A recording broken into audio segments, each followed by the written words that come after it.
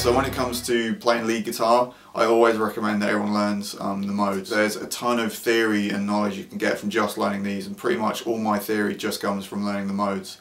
And there's a lot you can do with them, and the more you kind of stick with it, the more you kind of see how they all work and how they link up and how to apply it, and how to apply it to other instruments. Sometimes when I sit on a piano and start messing around, I feel I can get my ideas out quicker because of the knowledge I've learnt from playing guitar and the modes and the theory behind that.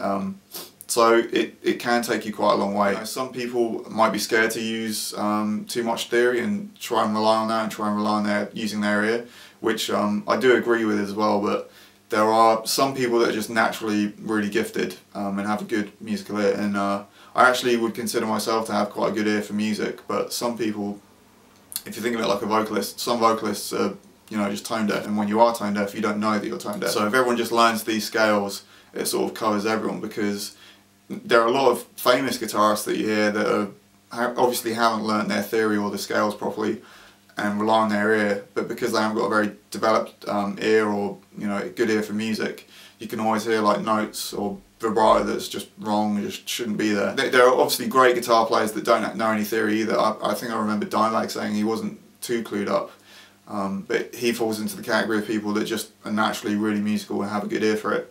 So just learning the modes, you don't always have to rely on them, but like I say, it's just great for everyone to just learn them, and it will take you a long way with your music if you do learn them. So if you've ever had guitar lessons like I did and you get shown the modes, for me it just took me ages to actually really absorb what they were and to sort of learn how to use them. For ages I just used it as kind of like just like a practice routine. I just go up one, down the next until I got back to the octave. Another thing I would say and recommend with learning new scales, always start as low down as possible. Not with an open string, so never in an E, so I always just learn them in F, because it's the widest spacing of frets, which is good for, you know, stretching your fingers out, and at the same time it means you can go from the lowest note to the high note and try and work all the way up the fretboard. And just learning with open notes can just get a bit confusing or annoying. So like I say, it took me a long time to sort of figure out what the modes actually were, or how to use them and how to apply them. Over the years of me playing guitar and teaching guitarists, I think I figured out just one of the best ways to explain it quite easily. So basically the most common scale in the world is the major scale, or at least Western music. So that's the major scale. When it comes to the modes, that one's called Ionian, which is the main mode. So if we just refer to it as the major scale for now, it's just 7 notes. So, and that's the octave there, an F. So basically, a good way to think about the modes is think about it in relation to playing with a band or playing with a bass player. So if the bass player is hammering out this kind of note,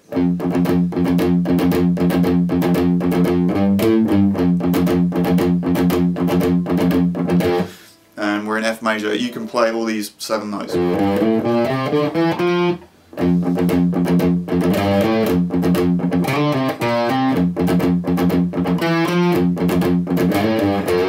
Basically, because the bass has got that in your head and you're hearing that and associating this F note as the root note, that's what gives it that sound. Now if I take the 3rd note in the scale and the same group of notes in the same order, but I kind of get this note in your head and you're hearing that as the root note, and I start playing a riff like this,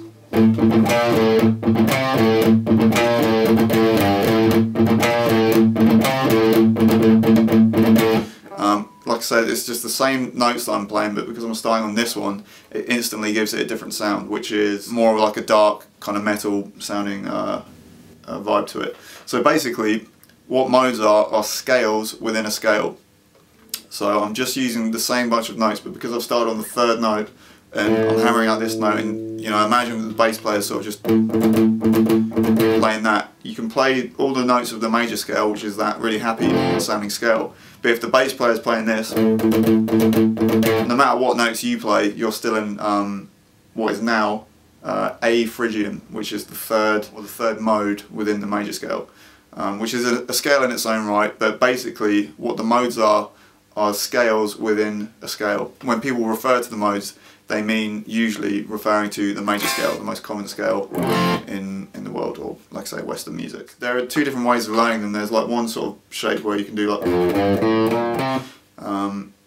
which more of the jazz players learn, which is very good when you try not to think like a guitarist and just trying to think musically. But for guitarists, someone came up with the 3-note per string modes. So you basically got 3 notes on every string.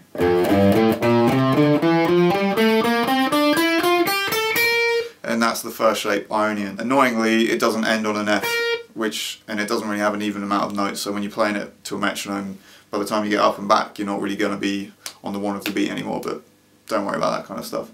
So basically you've got 1, 2, 3, 4, 5, 6, 7, back at the octave, 1, 2, 3, 4, 5, 6, 7, back at the octave again, and then just extra notes on the E string. Just as a guitarist, it's just easy to learn these as just shapes when you're starting off.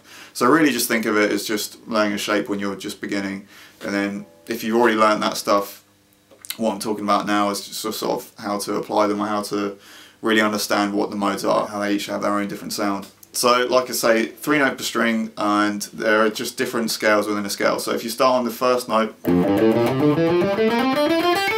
that's Ionian. On the second note of the scale, same grouping of notes, this is Dorian. Then we're in A, this is Phrygian. Then we're in B flat, Lydian. Then we've got C mixed Lydian. When you get to D, this is like the minor scale, so this is the minor equivalent of the major scale, the most common minor scale in the world. And we've got Locrian. And we're back, the F at the octave, and that's all the 7 positions and 7 different shapes. So the minor scale is the most commonly used minor scale in the world. It's got more sort of sad kind of tone to it. You know, a lot of our songs we have stuff in, you know, E minor, and it's usually in E Aeolian, which that one is, or E Phrygian, which is a slightly darker sound. So if I talk about how to apply this in terms of riffs and stuff, just learning modes on the low 2 strings is really helpful as a guitarist when you're writing riffs. It just instantly makes life so much easier, and you don't start putting in weird notes that don't really make sense. And so if you're a metal guitarist and you want to write riffs and stuff, just learning the notes on the low 2 strings is just really easy, or learning the scale, sorry, the modes on the low 2 strings. So if you've got E minor, which doesn't relate to what we were just doing in F a second ago, this was the sort of sounding riff you've got.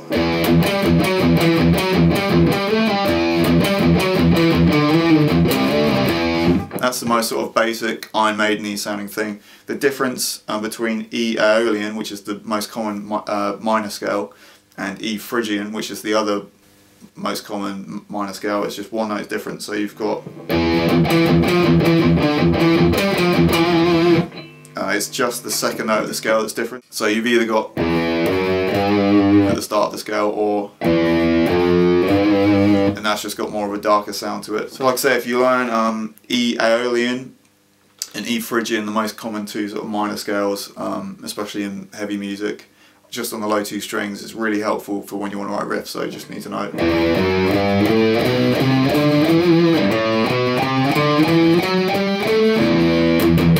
So I know I can use any of those notes when I want to write a riff. And E Phrygian, like I say, it's just the second note that's different.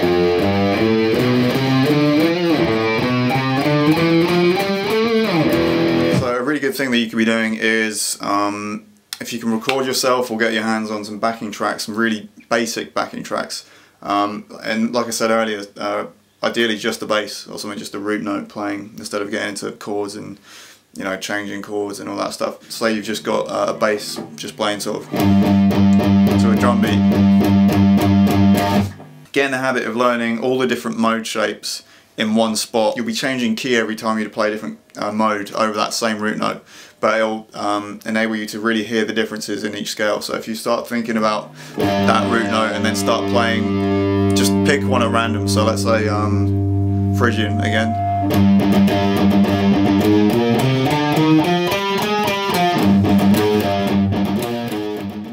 And then, you know, pick another one, let's say Lydian.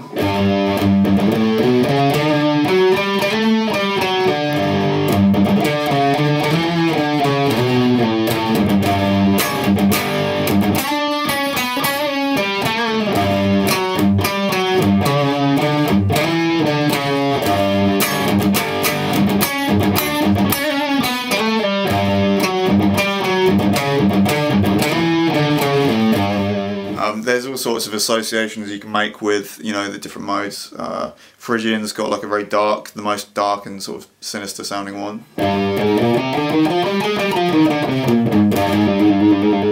Aeolian, like I say, is the most sort of basic minor one. It can be more sort of sad sounding than dark and sinister.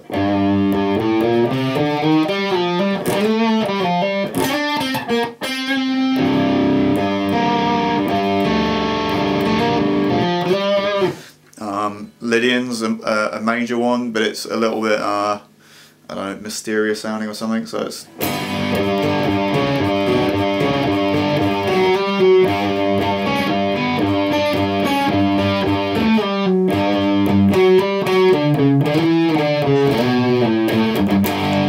Dorian's a minor scale, but it's a little sort of less dark, less sad, and a little bit more open sounding.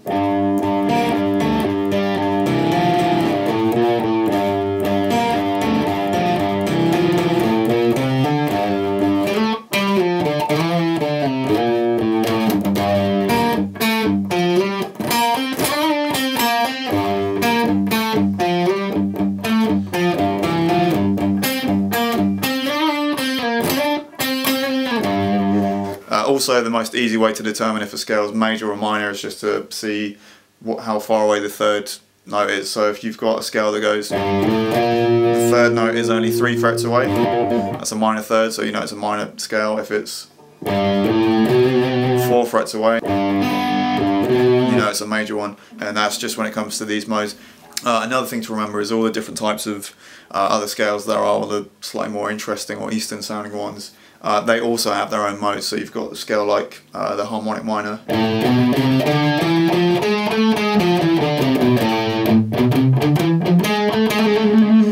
You know, within that one you've got a really common mode of the harmonic minor scale, which is called Phrygian dominant.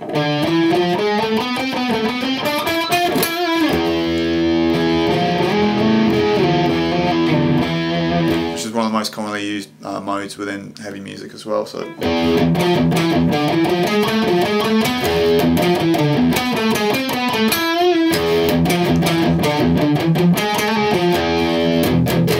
One other thing to consider, especially if you're a beginner and you've never really learned all the notes on every string of the fretboard all the way up, which not many people do when they're starting off, is it can be confusing to think that there's all these different scales, all in such close proximity to each other, all these different shapes, should I say, all out the fretboard, and it's only just the same 7 notes, but it is just 7 notes. It's just, that's how the guitar's mapped out, how it's all tuned and everything. There are that many of the same note all in close proximity, so don't need to worry about that. So basically it's just 7 notes and they just repeat. And the main way to look at it, like I say, is scales within a scale, and they all have their own names. So you've got Ionian, Dorian, Phrygian, Lydian, Mixolydian, Aeolian, Locrian, and then you're back at Ionian, which is another word for the major scale. So that's a good starting point to get you thinking about how they work and how they're all sort of related, and just a good first look at the modes. If you want any further advanced sort of theory and lessons, I do online Skype lessons at middle-tone.com.